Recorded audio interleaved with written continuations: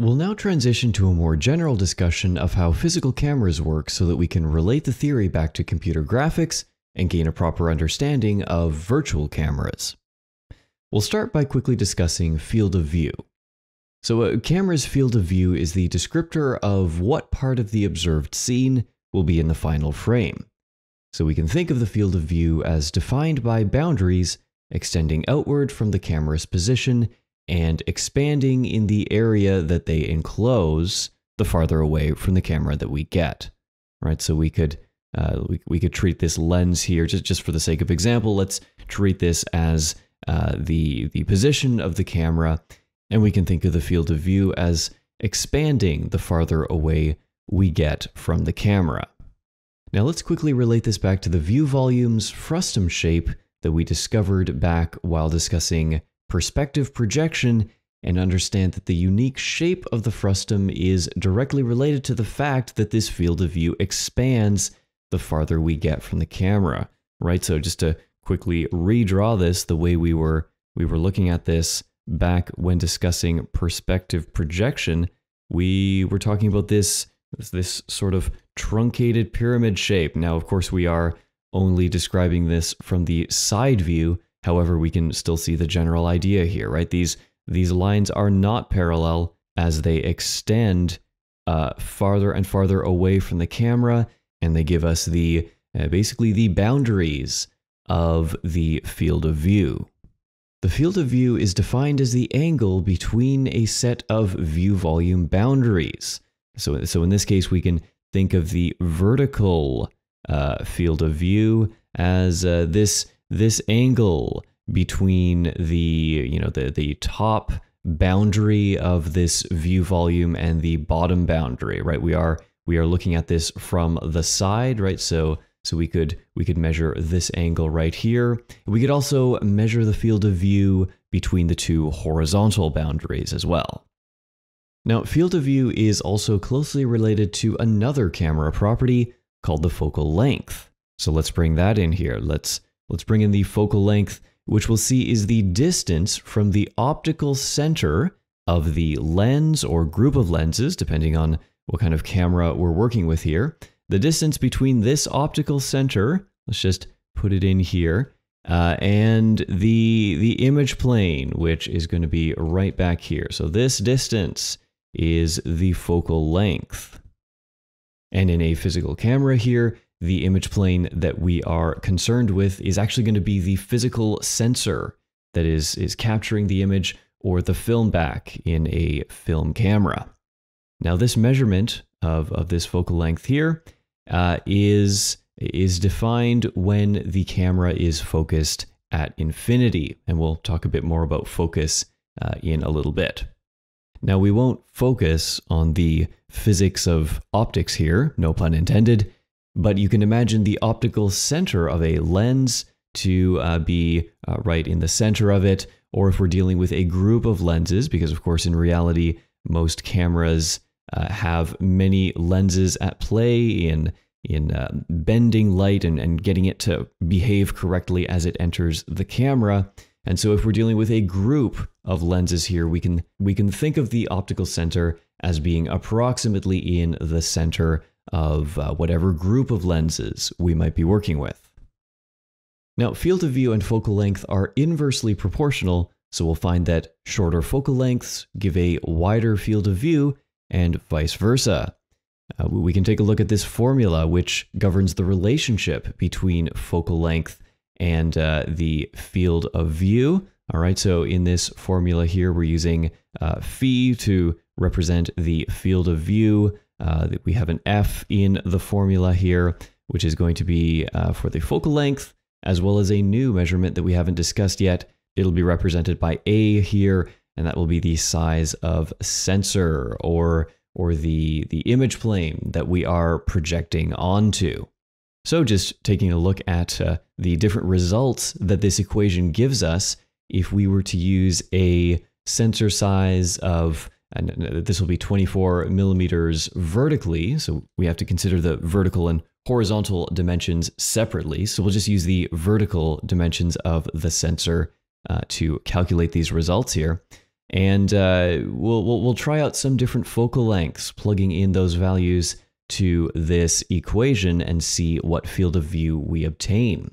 And so we can clearly see here that by physically moving that optical center closer to the image plane and using a fairly small focal length, such as maybe 18 millimeters, it's a fairly standard wide-angle focal length on a lens. If you've ever done some photography, we can see that we end up with actually a fairly wide field of view here of 67.4 degrees. And we are visualizing this field of view, again, just by drawing these lines, really showing the maximum amount of information in the form of light rays coming from the scene that will enter the camera and make its way to the image plane. All right, so 67.4 degrees, that's the field of view we can obtain with a sensor 24 millimeters tall and a focal length of 18 millimeters. Let's look on the other hand at, again, the same sensor size, however, a longer focal length. And we'll see this inversely proportional relationship here between the focal length and the field of view. We can see that as that focal length gets longer, so here we're using a 55 millimeter focal length, again, another very common a common focal length used in photography, we can see that the resulting field of view is significantly smaller. All right, so and again, just tracing out these lines corresponding to the the maximum amount of information coming from the scene that we'll actually be able to capture here, after those light rays enter the lens and make their way back onto the image plane. We can see that that resulting field of view is quite a bit more narrow. Now, another thing we can see in this diagram is that the size of the sensor is also directly responsible for dictating, how much of that incoming light will be captured and thus what that final field of view will actually be. Let's visualize some changes to this sensor size, this variable A in the formula. All right, so just for a quick example here, let's imagine that the sensor was actually a lot smaller here. So I'll just remove the old sensor we were working with here. I'm gonna have to go and select that layer and just remove this old sensor we were working with here. And let's pretend we're working with a significantly smaller sensor. So this, well, maybe we're down around, maybe it's around 15 millimeters tall now. Again, this is the vertical dimension of the sensor. Well, now we can see that the field of view that we can actually capture for the same focal length is actually quite a bit smaller. So let's try draw out those lines again, just to visualize what's happening here. Again, just coming from the top and bottom of the sensor, tracing those lines as they converge at the optical center and head on out into the scene. We can see that, well, this resulting angle here is quite a bit smaller than what we would have obtained for this focal length with a larger sensor.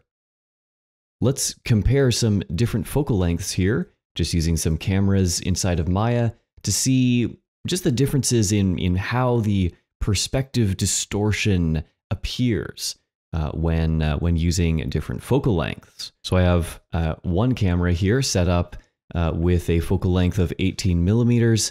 Let's go right ahead and switch our view so that it is looking through that camera. All right, so here is what the scene is going to look like from a focal length of 18 millimeters. We can see that objects shrink quite quickly with distance. Right, so objects up close are fairly large in the frame, and the rest of the objects are pretty small in the frame.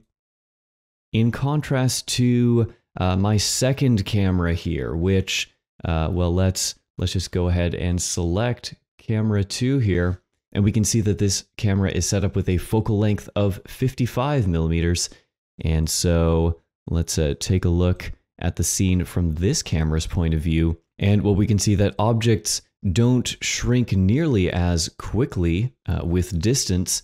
If we move this camera such that, this first cube is roughly the same size in the frame as it was when viewed with the other camera, we can see that, well, the other objects here, they haven't shrunk nearly as quickly with distance.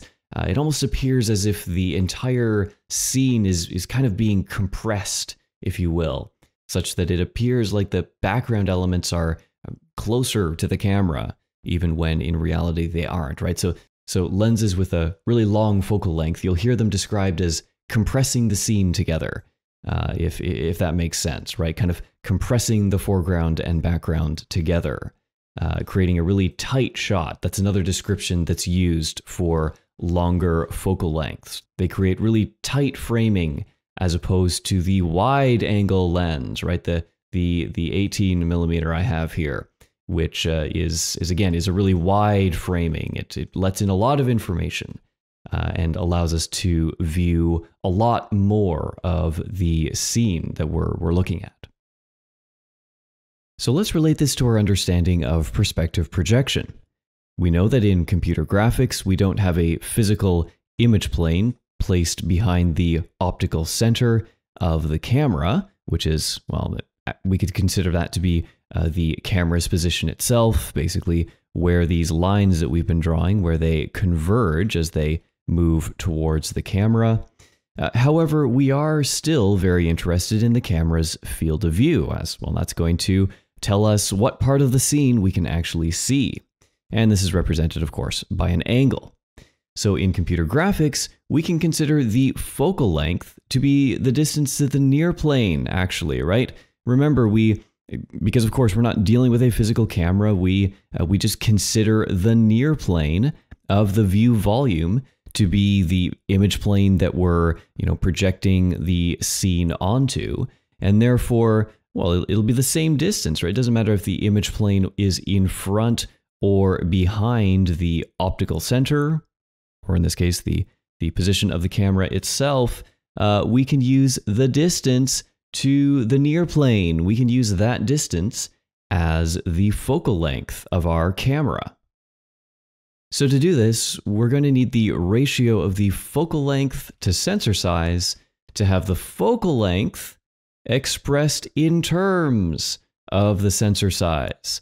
So just doing a little bit of algebra here, we are rearranging this formula that we were just working with into this form right here, where we have, so in this case, the cotangent of the field of view divided by 2 being equal to 2 times the focal length over the size of the sensor. So now, recalling here the virtual equivalents to these measurements as they would be used in a physical camera, well, we know that the focal length, that is just the distance to the near plane in our virtual camera. And, well, I mean, we can clearly see that this sensor size, we can just replace that with, let's say, the height of the image plane that we are projecting onto. So here we have 2n over h, which will give us, well, the cotangent of that field of view divided by 2. And we can recall back to when we were talking about the perspective projection matrix that both the x and y scaling factors involve a multiplication by the distance to the near plane, right? There it is, as well as a division by the, in this case, it's the height of the image plane for the y scaling factor, and it's a division by the width of the image plane for the x scaling factor. We'll deal with that in just a second here, but let's just realize, of course, if I use a capital H here just to make it clear that this is the same height measurement that we are using, well, there we go. We can directly use this formula involving the field of view to calculate this scaling factor for the y coordinates. All right, so that's why we've rearranged this equation so that we can get a formula which uses the field of view, and we can have that calculate the same thing that we've already been calculating in the perspective projection matrix. All right, now let's do one other thing here, because it would be really nice to not have to also bring in this horizontal dimension for the image plane. It'd be really great if we could just calculate this in terms of the height of the image plane and use something else. We're going to use a ratio of the width to height to help us out here. So let's again just do some more work here on this formula, right? So we can say that 2n over w, right? So this will be the scaling factor for x. We can say that 2n over w is equal to 2n over h, and again, I will use this capital H just to keep the variables consistent here. 2n over h, but also introducing another variable r, which is going to allow us to introduce the aspect ratio of the width to the height of the image plane. All right, so this 1 over r, this is the aspect ratio of the image.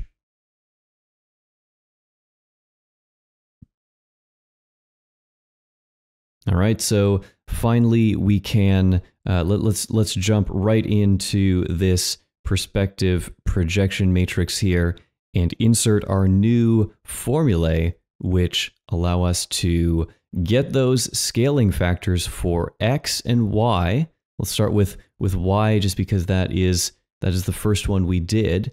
We'll be using the cotangent of the field of view divided by 2. That will get us that original ratio that we were originally using to calculate the y scaling factor, and then we'll use the exact same formula, except also multiplying by the aspect ratio of width to height, such that, again, just by using only the vertical field of view here, we can also get the horizontal field of view without introducing any other variables here. So that'll be a 1 over r and then multiplied by cotangent of the field of view over 2. All right, so there we have it, and we'll see this perspective projection matrix used whenever we want to use the field of view to calculate it.